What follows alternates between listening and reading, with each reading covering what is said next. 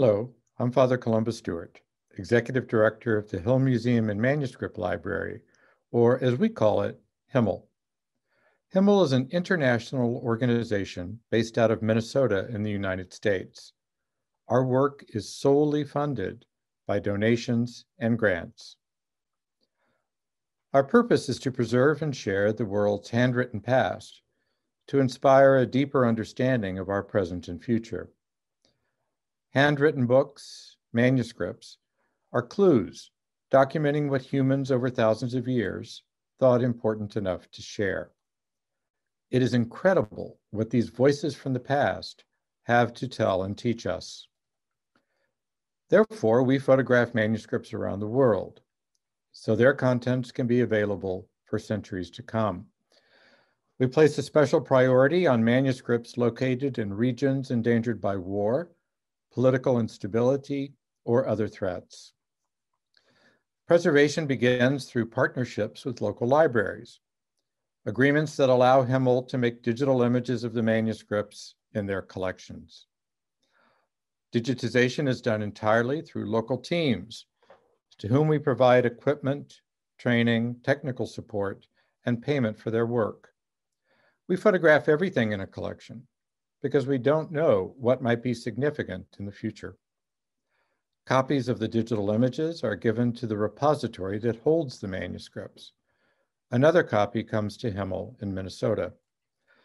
HMML employs catalogers and other staff to ensure that the digital images of these manuscripts are identified, supported for long-term access, and are made freely available to the public via our website.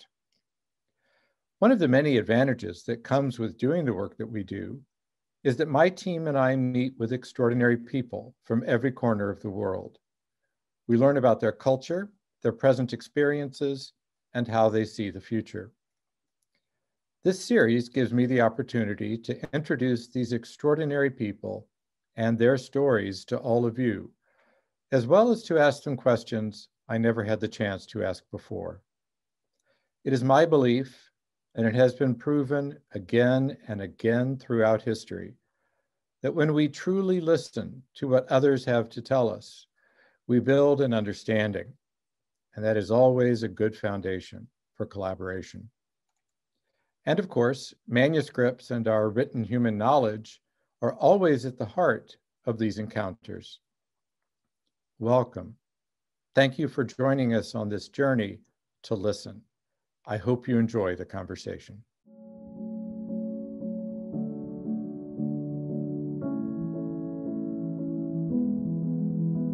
Welcome to this third season of To Listen, a global journey through manuscripts.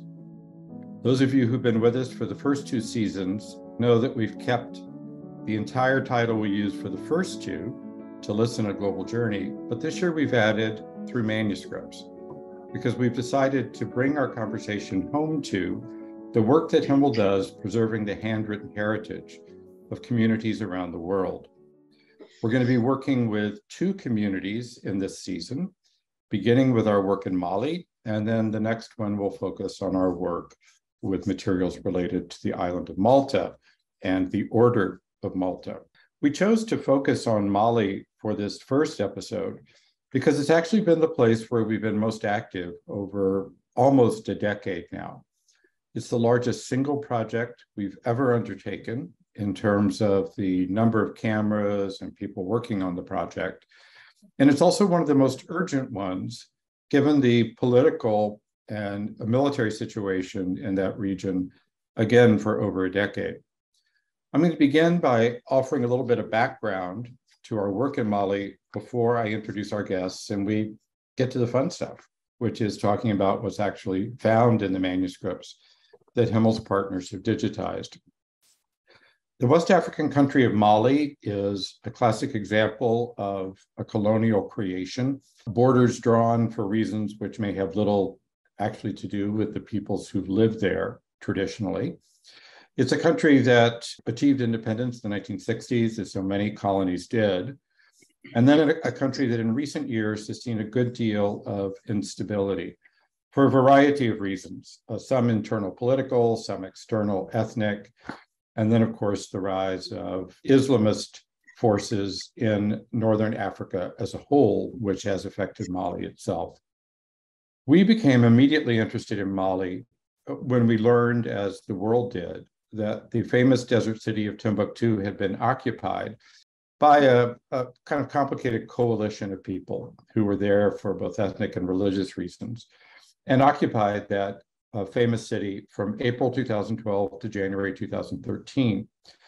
Those of you who follow the manuscript world know that there were initially stories that the famous libraries of Timbuktu, belonging to families and mosques, had been destroyed by the invaders who were seeking to suppress elements of Islamic intellectual culture that they felt were not traditional in their understanding of what tradition meant.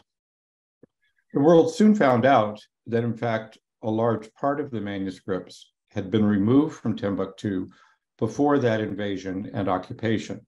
And this was the work of our partner, Abdelkader Haidara, who founded the organization Savama DCI in Bamako, which is where the manuscripts remain to this day. I made my first visit to Mali in August of 2013 to meet Abdelkader and to understand better the situation with the manuscripts. Returned in December of 2013 to sign an agreement to begin the digitization of what has proven to be hundreds of thousands of documents. And then in January of 2014, the work actually began. Some years after that, we actually went to Timbuktu ourselves in 2017 to work with manuscript collections which had remained with the principal mosques of the city and had simply been hidden rather than evacuated. And then after that, going to the city of Djenné with its famous mud mosque to work with collections there as a kind of tag-on to a project begun by the British Library some years before with local partners in Djenné. Just to give you some idea of the magnitude of this in numbers before we turn it over to our guests, as of sometime in August this year, when I reported on our work at a press conference in Bamako, we had digitized, or I should say our Malian partners had digitized with our support, more than 310,000 objects. So that means 310,000 distinct manuscript objects. Some of them books, some of them briefer documents, some of them just a page or two. But it's well over 4.5 million images. And we even trusted the task of cataloging all of this to the two individuals that you'll meet today, who have created a unique partnership in cataloging, which is raising global awareness of the significance of these manuscripts and of the cultures they represent. I'll begin with our lead cataloger of West African manuscripts, Ali Diakite, who is a native of Burkina Faso, although from a part of Burkina Faso which is culturally very closely associated with Mali. And in fact, as he told me, his passport is actually Malian. So this is again a reminder that these borders are artificial and that we have to work within present political realities, even if culture itself does not map along those borders. His early education was in Islamic science. He then pursued a PhD in France at the École Normale Supérieure de Lyon, and this has launched him into the academic community. Our other guest today is Paul Naylor. Paul is a native of the UK. His PhD is from the University of Birmingham, and before coming to HMML, he was involved in cataloging the manuscripts of the British Library's Djenné project. So he comes to us with experience from there. I could say more about each of them, but I think it's more interesting to hear them say more about themselves and how they came to this work. So with that, I think I'm going to begin with Ali, because Ali, you have the more natural connection with these materials, given your background. Could you say something about the first time perhaps you encountered a manuscript? And as we're saying for this episode, actually listened to a manuscript. How old were you?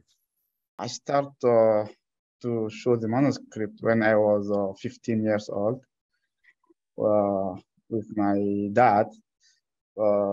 And after that, it's because my dad was very interested into the local history, especially the region we are from in the center of the Mali today, the Mopti region.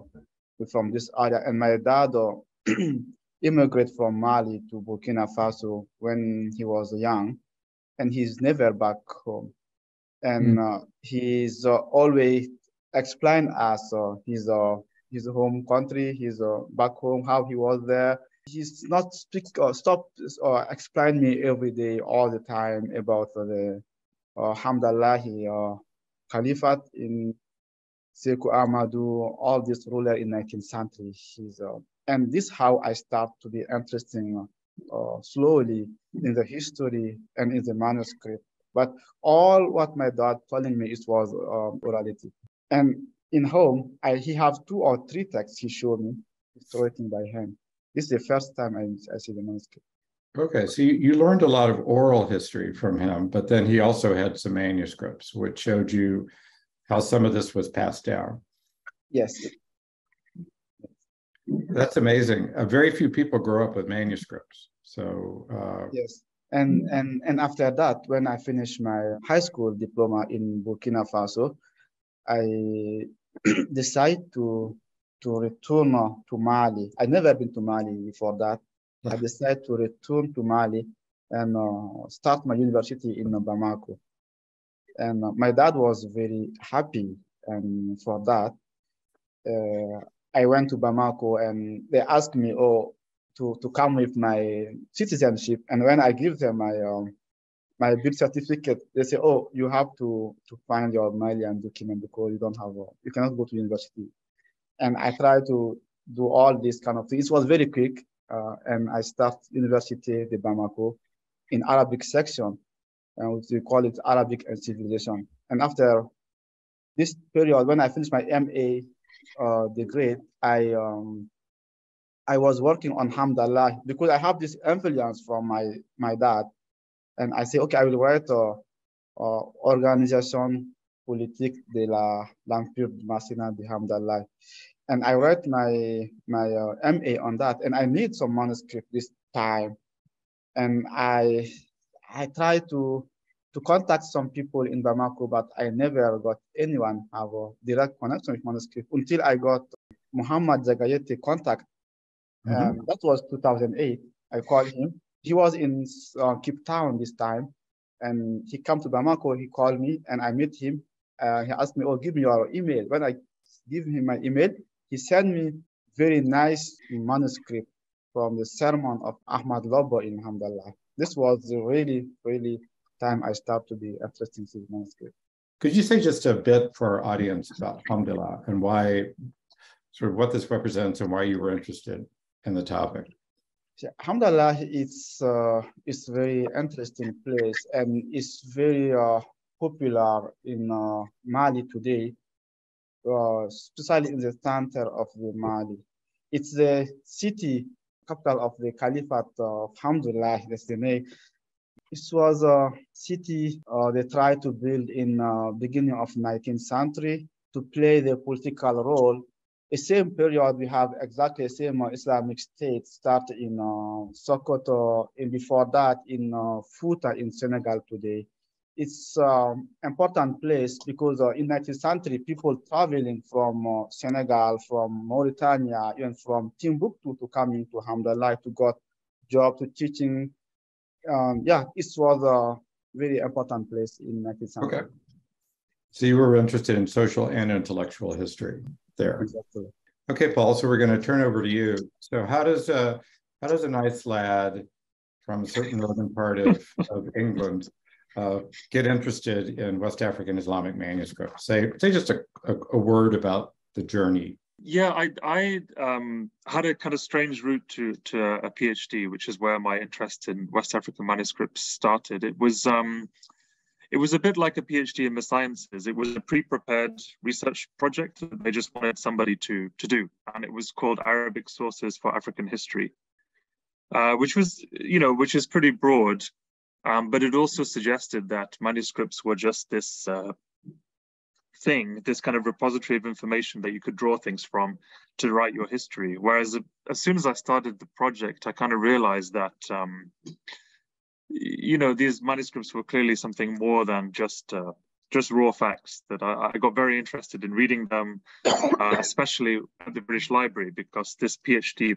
studentship was also accompanied with a kind of a job essentially at the British Library to catalogue their collection of West African manuscripts, which they had acquired through various means in the late 19th, early 20th centuries. And these were documents that had clearly not been listened to. They had been bound in very nice matching red leather volumes, but they had basically not been touched since the time that they were acquired. And so, going through these documents, I kind of felt really obliged to try to tell their story as much as possible. And I got a lot of help from colleagues at the British Library in codicology and other things that would help me to read these documents. And so I suppose it was through that experience that I really wanted to focus on the manuscripts themselves. That's terrific. So your first experience was the typical Western experience of encountering a manuscript which has been removed from where it came from and kept in a repository like a library or museum. And I know exactly what you mean about those rebound manuscripts. The Syriac ones are all in those same nice red leather bindings, which looks very good, but of course it's removes some of the material important for the study of the manuscript itself. And then eventually we got you more connected with things actually coming out of Mali more directly, not actual manuscripts, but the images. So I hope that's been a richer experience. No, it is. And I think the digital format in a way captures more accurately the way that manuscript might look in situ, because it's not really bound. You can go freely through the pages as you could on site, and also it's connected. It is part of an archive that was stable through time and often had belonged to the same family for many generations. We can tell that through the copyist note. So it's not been extracted. It is very much part of the local landscape. Sure. Let's turn now to how you actually listen to manuscripts, and perhaps this is a chance to talk about the way that the two of you work together. So Ali came first to HMML, if I remember correctly, and Paul, I think you joined us a few months later. Is that right? Yes.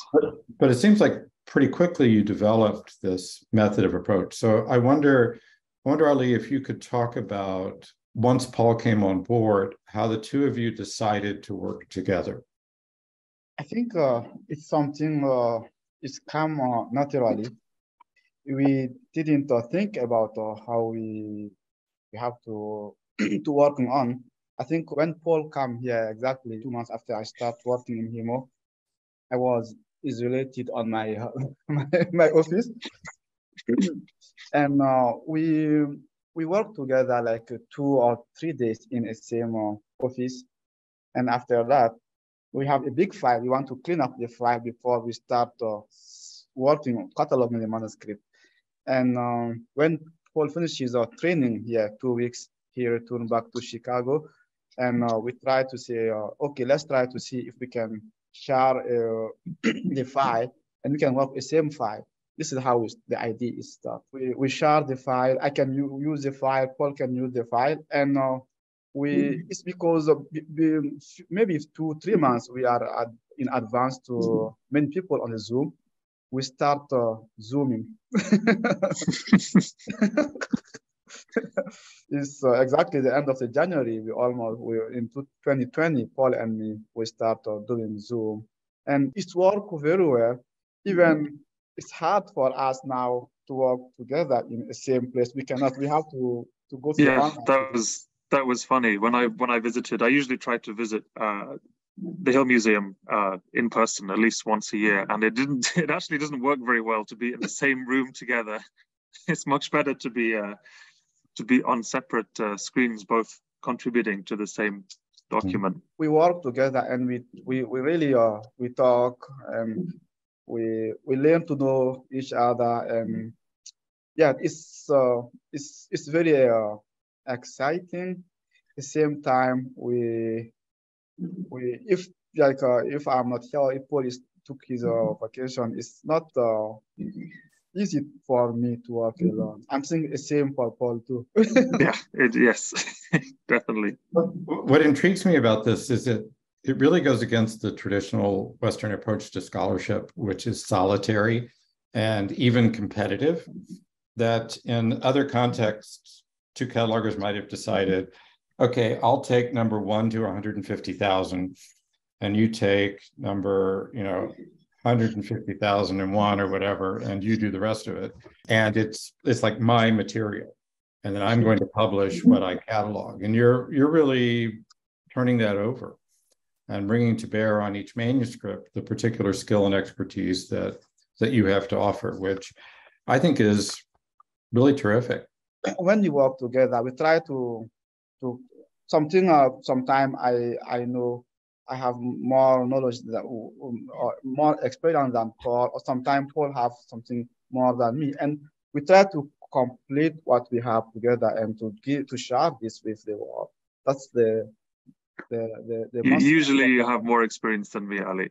Always the same. Yeah. Experience.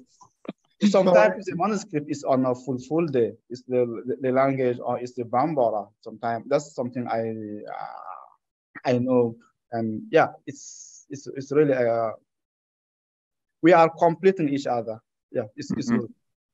Yeah. I think that fusion of the kind of traditional knowledge that you have, Ali, and then the local languages is crucial, because there are occasionally texts or words written in the local languages, what is typically called Ajami, so Arabic script, but local languages.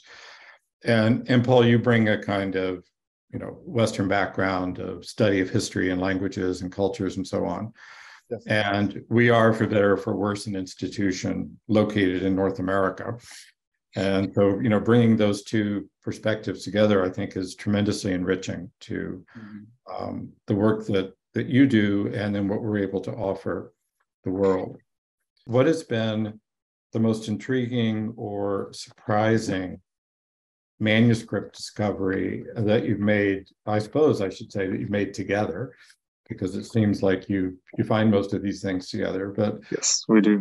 If you could just pull out for our listeners 1 or 2 examples of things that, frankly astonished you when you came across them. The first one is the manuscript we found. They have it's an imperfect manuscript.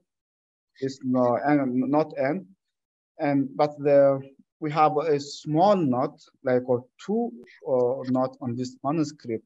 They try to say هذا من الكتب التي وجدت في حمد الله حين خروج أهل فوطة منها وهي للشيخ أحمد. Paul can translate this word.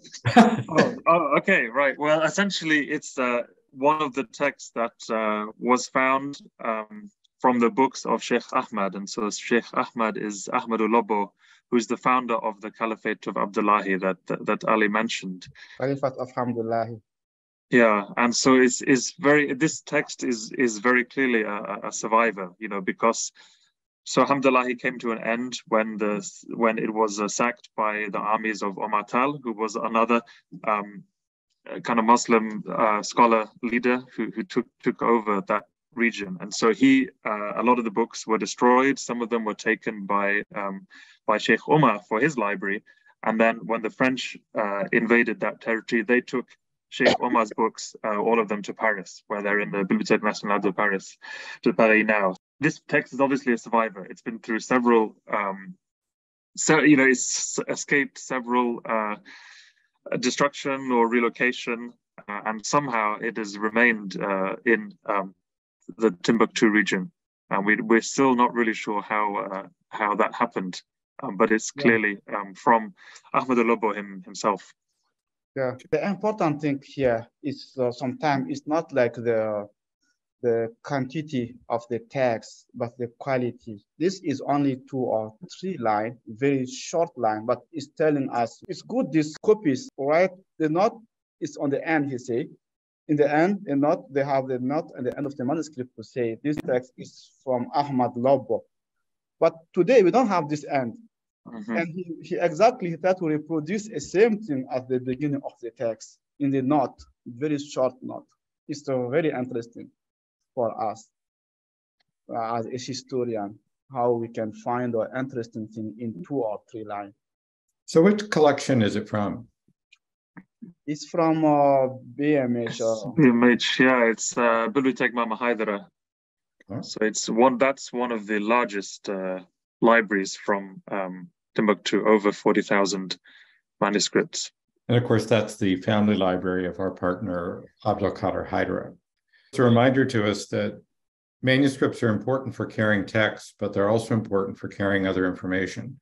So the scribal note, the colophon, even binding materials in certain locations are very revealing about the social context of the manuscript itself. And so the manuscript bears so much information apart from the actual words of the main text it conveys. Give us another example of something that was particularly exciting. The one I would share is this really interesting guide to transcribing the Fulfulde language in Arabic. So this is a really specific readership. You know, you have to already speak Arabic, you have to speak Fulfulde, and you have to be able to read and write both languages. So this is essentially explaining you how to write your own language in Arabic script. So very specific audience, and a really detailed, it's a very long text actually.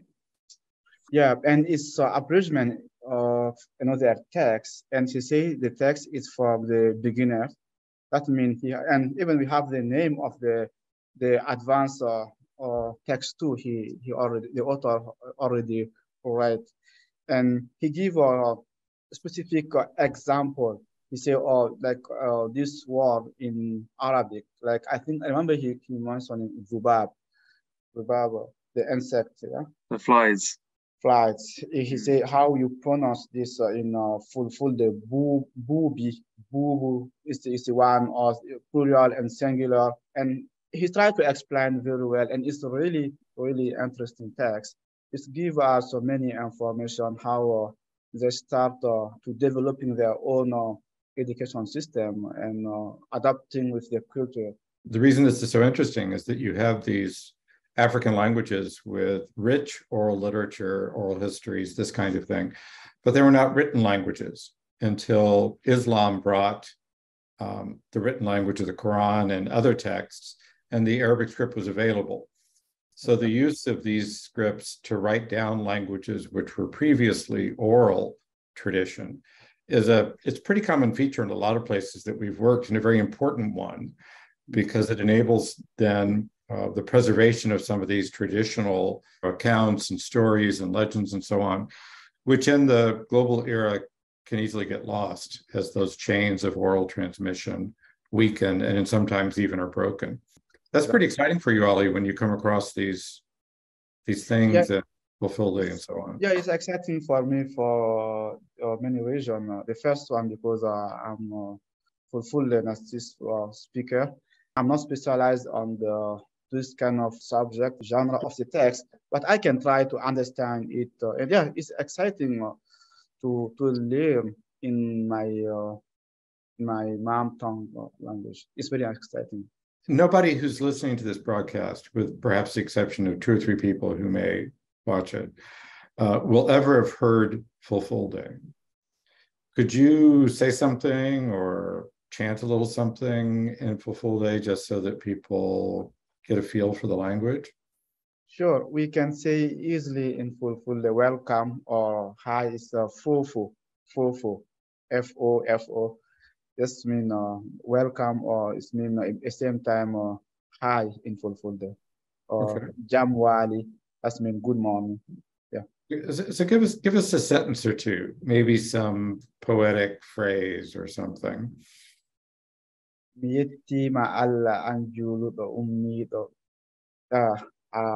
And thanks to God, we have to thanks all the times. So Paul, you have another one. The thing that truly surprised me was, so just to give some context, a lot of the manuscripts from Timbuktu is what we might call esoteric or magical texts, in the sense that, you have to do something. Usually this involves using verses from the Quran, which were thought to be not only spiritually helpful, but also helpful for a range of medical, psychological conditions, but in chorus with local trees and plants. So a typical example would be, you take these two verses from the Quran, you write them on this writing board, you wash off the water, and then you mix in these kind of leaves or tree bark or natural substances. And so this in itself is very interesting. It's kind of this fusion between local pharmacological traditions and Quranic medicine, which is practiced all over the Muslim world. But the really interesting thing about this example was that this is a fa'idah to avoid capture by an-Nasara, which usually in Arabic, classical Arabic, means Christians, but in this context almost certainly means Europeans. And so we don't know whether this is to do with the transatlantic slave trade, or whether this is to do with the travaux forcés, or the forced labor of the French colonial period, or even forced conscription in one of the two world wars. But it's just a really shocking example of how these documents that would otherwise be dismissed as, sort of esoteric and not very kind of sociologically interesting, really do show the preoccupations of this society, which unfortunately one of those preoccupations was the threat of this European incursion. It's a reminder of the way that some of these highly traditional cultures touch our own, or perhaps I should say we touch theirs. And some of these foreign adventures that were so much a part of the 19th and 20th centuries, and of course, sadly, are not over yet. And this we published a little bit about this document, and it had a huge amount of attention in Brazil, for example, where of course many captives from West Africa ended up there. And so just to kind of demonstrate that this material has a global interest now, and it got a lot of attention when we published that. What particular challenges do you face when you work with manuscripts from Mali? I think the big challenge we have is the number of the manuscript. We have a very large number of the manuscript, and this itself is challenging us. And it's keep growing, the number of the manuscript we have. And this manuscript, we have many of them. It's not complete. This is another challenging we have. And how we can manage to didn't miss any important manuscript or important text, I would say. It's a big challenge for us. How to make sure that people find this material, how to make sure that people find what they want to find. And if you have 500 or 600 poems in praise of the Prophet, how do you differentiate them and make each one unique, so that people who are interested in the topic can differentiate between this huge amount of material? When you work with material, you don't have the same kind of existing reference works that you might have, for example, with Latin manuscripts or even classical Arabic manuscripts from the Middle Eastern tradition. That you're not quite pioneers, because people like Charles Stewart and others have done a lot of work on West African manuscripts, but you're coming across a lot of names of people and places and so on that you just can't easily look up in a book somewhere. No, I think we would probably become the reference in the future, just because, as you said, a lot of these names are lamentably absent from international databases such as Library of Congress, the Virtual International Authority File. But we are actually, with our work at HMML, we're adding all of those names onto those databases so that West Africa is better represented. But then also, other people who come across these names in their collections will be able to link them with ours and just build a greater understanding of this knowledge tradition. Yes, and that's what you mentioned now about the local name. This is a big challenge to make them, because sometimes we have to take a very hard decision how because we need to choose one or only two options of the name will be official, and we don't know. In Arabic, me, it can be ma or me. You don't know how you do. It's very challenging sometimes. I remember if we across some full the name for Fulani name, or Paul asked me, or Ali, what you decide? And I said, I don't know. It took us some time. If I told Paul, oh, let's wait next week, I will think about, Yeah. At the end, we have to decide to make name for this person, even we don't know if it's the right pronunciation we use or no. But yes, it's a big challenge for us. But the good thing about digital collections, you can always change them. It's not like a print catalog. That's right. That's right. But sadly, you can't ask the person how they prefer to be called. So there is a little bit of retrospective imagination involved in that. I want to ask you what you may have learned about yourself or your own passions or interests as you work on this. Have you found yourself changed in some unexpected way or following a particular scholarly avenue that you hadn't anticipated that's been really exciting? For me, I've learned patience. I mean, to study any language in detail, you have to be patient. But with this sort of work, you really have to be very patient, and that kind of allows you, in fact, to have a respect for all of the people that wrote these manuscripts, who were also incredibly patient in this. Is kind of very labor-intensive work, and just the quantity. Yes, you could be frustrated by it, but I'm more kind of humbled by the extent of this material, and trying to see my role as getting this material out there has been very motivating for me personally. I think it's a great question. It's what I learned working on this manuscript is humility. Because this manuscript, when we read them, usually at the end of the text, the author or the copyist, he say, this is a writing by a student or the disciple. I don't know anything. I don't do this. They are really try to be humble, like Paul mentioned now. That's is something I learned. And they say that we don't know anything. If you see any mistake sometime, please correct it because you are not in this life anymore. This kind of thing is talking to me directly, to be honest. Yeah, it's so different to the Western tradition. And you copied this 50, 60-page manuscript, which must have been a huge endeavor, and you actually don't want to be known for it. You just say, this was written by nobody, it doesn't matter who I am. I'm full of my, what did they keep saying?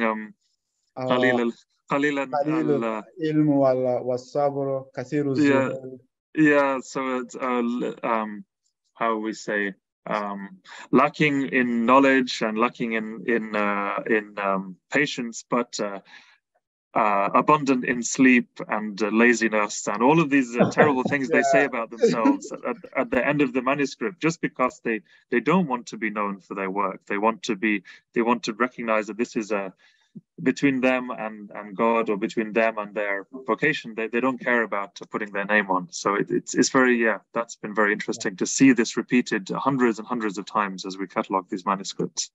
That's certainly the opposite of a sort of a modern Western approach, where it's all about copyright and authors' rights, this kind of thing. And one of the particularity things now, Paul and me, we have evidence on this culture. Now we really are confident what we're saying. They doesn't want to give their name, the author of the text. Usually, you will see the complete text, but we don't know the author. Because they don't want them to be known. This is something we have evidence now. They do it intentionally. It's not like something they forgot or they don't want to know. We were speaking earlier about the fact that if you go to a Western library, which happens to have manuscripts from this culture or that place, they have a few that were cherry picked, or maybe a small collection that they acquired in the colonial era. But you're actually working with, in a way, living collections. So collections which were in situ in Timbuktu until recently, or in the case of the collections from the mosques in Timbuktu are still there. And we've been able to digitize the whole collection and present it as a collection. What do you find when you regard these manuscripts in that sort of collective form? Yeah, it's important to know that it is really the first time that anybody's been doing this, because these collections are in Globo. There's everything that was there was digitized by the Malian partners in Bamako. Some things that is surprising is that a lot of this material is much more recent, more modern than presupposed. Because we've always focused on the medieval history of Timbuktu, we miss all of these developments in the 18th and 19th century and even 20th century during the colonial period. And so it's still history, it's still culture, it's still knowledge. And I think as time goes forward, our work will hopefully be, more and more valuable as time goes on. Yeah, this manuscript, some of them are constant. It's from generation to generation, like we Jengrepower Mosque library, the Asuiti library. We know this by a copy note and other note we have. We know this manuscript is really, it's not like the kind of a new library. Like I don't want to took any names, but it's we can see it's original manuscript, and it's not like 5,000 or 10,000. It's 2,000 manuscripts, but they are all pretty interesting texts.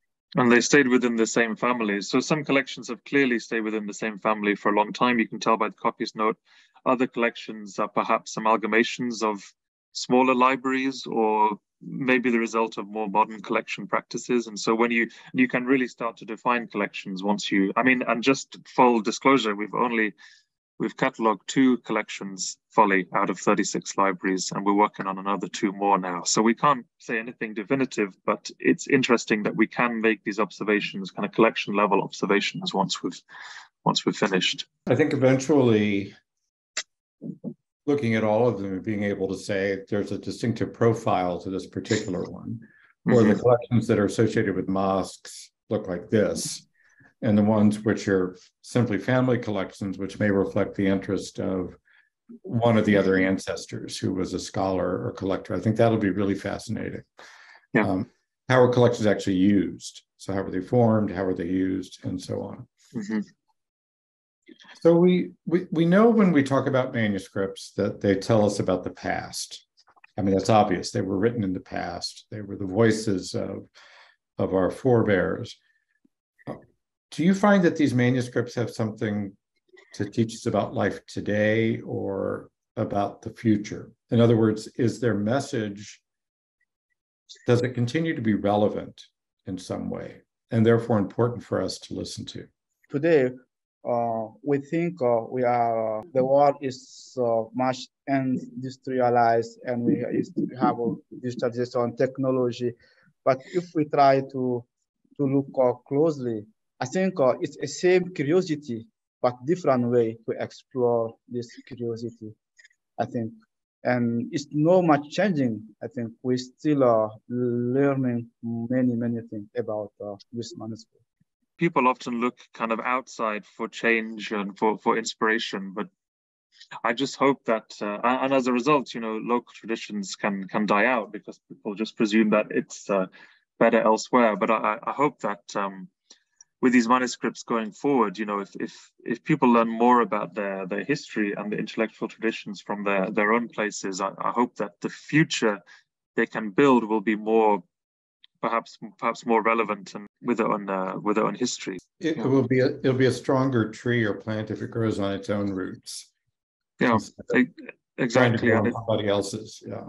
And because of, many of these libraries, they are in Mali, they are private libraries, and there are several gatekeepers, so that Malians may not find it easy to access these collections in their own country, but hopefully now that they're online, it will be easier to access and to take your own lessons from the material. This is an important point, I think, for our viewers to understand that very often manuscripts held in private collections in the regions where we work are not really accessible to scholars directly, because they aren't held in research libraries where you just sort of show up and you show ID and they give you permission to come in and look at the manuscript. They are very closely held. And we found in a number of locations that the digital images that we have are providing local people who may be physically very close to the manuscripts access to them that they would not otherwise have. So that's a real service to the communities of origin, not simply a service to scholars who may be in Europe or North America. So I don't know what typical image people likely to watch this program have of Mali, but if you can sort of think of a misconception or a misunderstanding that people might have that you think needs to be challenged by your experience of reading these manuscripts and understanding the culture more deeply, what would that misconception be? We have many examples, but I will try to be brief, give one example, like an education system. I think people presume that education system is modern development in West Africa, but system use it to be one-on-one, individualized, now overcrowded school. Before, the system we have in the West Africa is like one by one. You come to the teacher, you sit, he gives you your class or your lesson, and you go to learn. This is exactly what we even in the in a developed country today, they start to back this kind of to be very close to your teacher. This exists in the region before, but with the after colonial period, we try to another system didn't work, and I think it's good to see in our own tradition what we have and try to take a good thing there. Yeah. So I think that's important. This lifting up of traditional educational models and the fact that education happened. Exactly. It happened and it was incredibly standardized. You don't have to have a written syllabus for something to be standardized. And if you reframe it as a private tutor, that sounds very advanced and appealing, but it's just all of these distinctions get lost, I suppose, with the power dynamics of the time. And the program and the system was very stable. You cannot skip it's the book. You have to read this book finish before you start other book.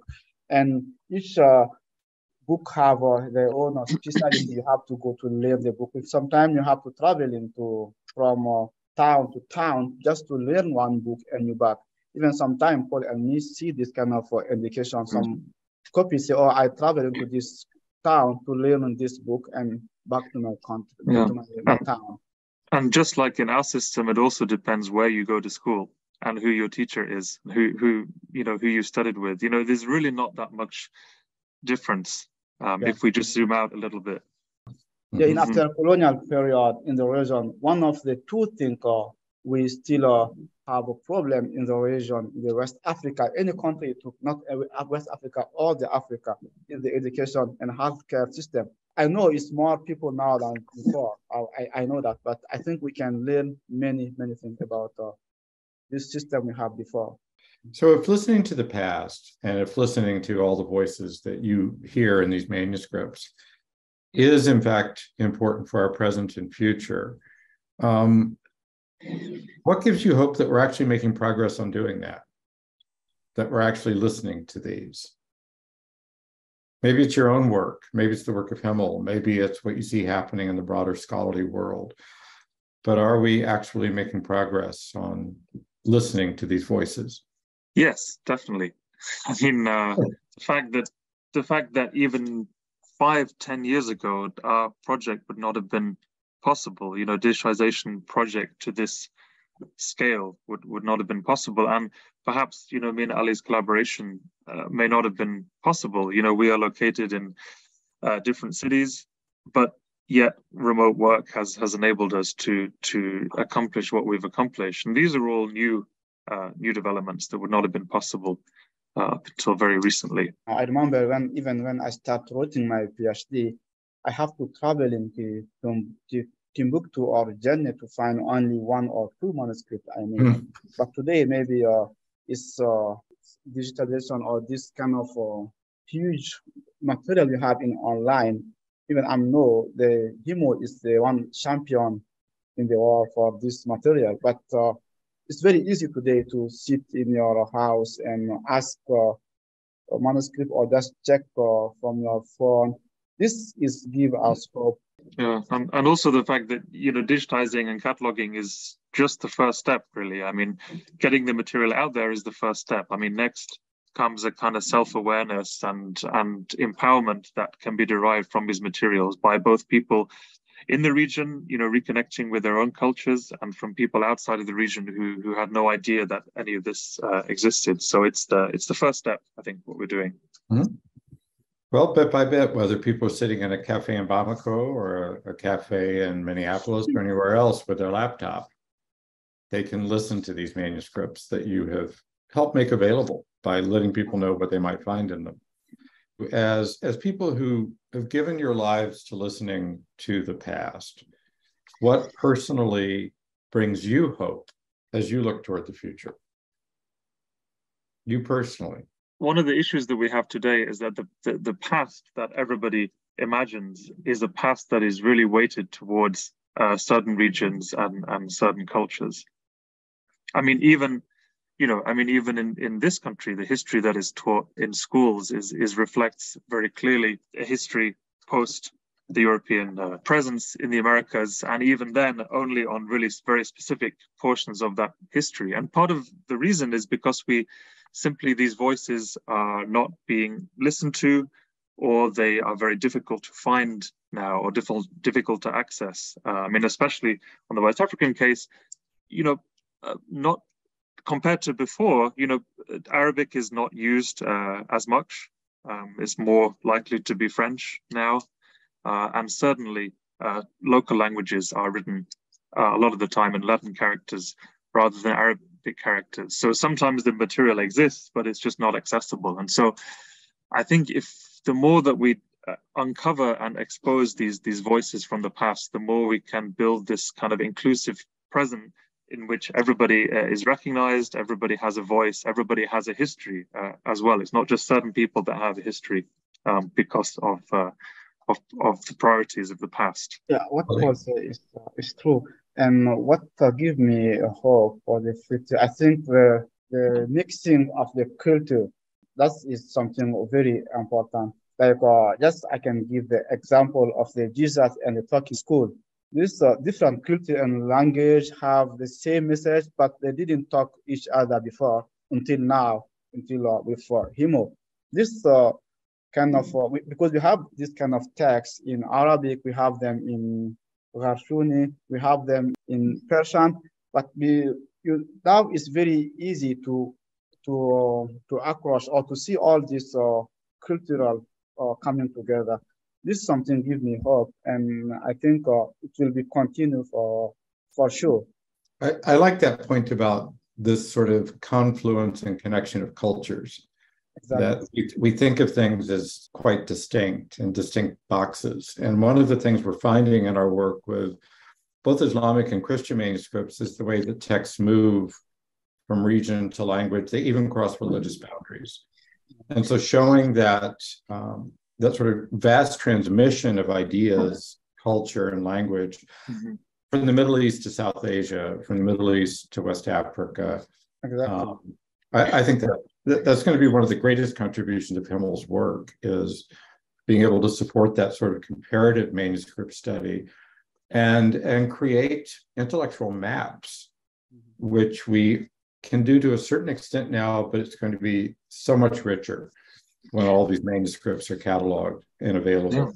Yeah. And demonstrating that the world was globalized before a modern concept of globalization. I mean, Timbuktu was very much connected to many regions of the world, and we can tell that through the manuscript record.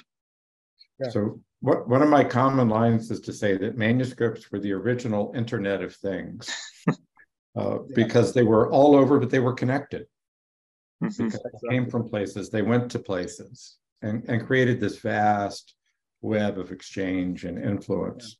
And that is one of the particularity of our institution here, the HMML, because we have a different, usually you will have a website working only in the Christian manuscript or only on the Islamic manuscript, or even not only Islamic manuscript, just on the some part of the region, like Middle East, but even on the West Africa, like one we have. But here we try to do something. I'm not sure if we 20 years old we can imagine this what we're doing today.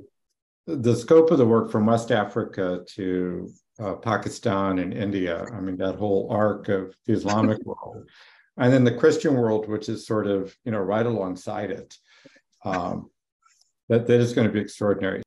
Why does cultural preservation matter? Yeah, I think it's matter because it helps us to understand and learn from the past and to preserve what the generation before us did and to learn their mistake so that we can correct ourselves. That is what human society have already done before. So if we begin to understand the past more accurately and the fact that the past contains many different voices, many different cultures, we can build this inclusive present in which everybody is recognized and everybody has a voice, and more importantly, everybody has a history. So I'd like to thank Ali and Paul for joining us for this conversation. There's so many things I was struck by. One of them, I was struck by the point about traditional education with the sort of one-on-one learning relationship and the fact that the two of you, in a sense, are doing that in your cataloging work together, except you're teaching each other. So it's not a master-disciple. It really is a partnership. Breaking down traditional academic and scholarly hierarchies and competitive attitudes. I think that models something very important for the future of manuscript studies, where we are going to depend on each other and our various expertises to understand that fuller picture. And Paul, your point about inclusivity, that by bringing everybody's voice into the conversation, we begin to have something more like an accurate understanding of what the world was like, early modern era, and so on. I think that's crucial. One of the points I've made before about HMML's work is that so much Western scholarship has been based on those manuscript collections in libraries in London and Paris and Berlin and elsewhere, or the Vatican. But it's always a partial view. And by going to the places the manuscripts came from and digitizing the manuscripts that are still there, we may not get a full 360, but we're certainly getting a more accurate depiction of what the intellectual, religious, social, cultural life of these places was, compared to that highly partial view of the manuscripts extracted from their context. So I thank you for your reminders of that. And I think we've clearly demonstrated today the importance of the work that HMML's been doing with its partners at Savama, DCI, and Bamako, at the Djenné Manuscripts Library in Djenné, with the families in Timbuktu, as in so many other countries and regions, because we are bringing those voices into the conversation. But it begins with listening to the manuscripts, which the two of you do every day. I'm actually a little jealous of you because as executive director, I don't get to spend as much time with manuscripts as I would like, but it inspires me to hear the two of you speak of your work. I'm going to encourage our audience to share this program by sharing the link to the YouTube presentation of the video. Those of you who are watching it in the premiere broadcast, I encourage you to provide program feedback via the online survey that you'll be receiving soon. And for our next program in this series of season 3 of To Listen, A Global Journey Through Manuscripts, we'll turn to Malta, and our conversation will be with Daniel Gullo, the director of the Malta Study Center at HMML, and his colleague Liam Gauci at the Malta Maritime Museum. And they'll be reflecting on the significance of that small island for the history of the whole Mediterranean world and relations between Christian Europe and the Ottoman East. So thank you for joining us for this presentation. It's been great, Ali and Paul. Thank you. À travail et bon courage for your work on these manuscripts. Thank you very much. Merci, Anice.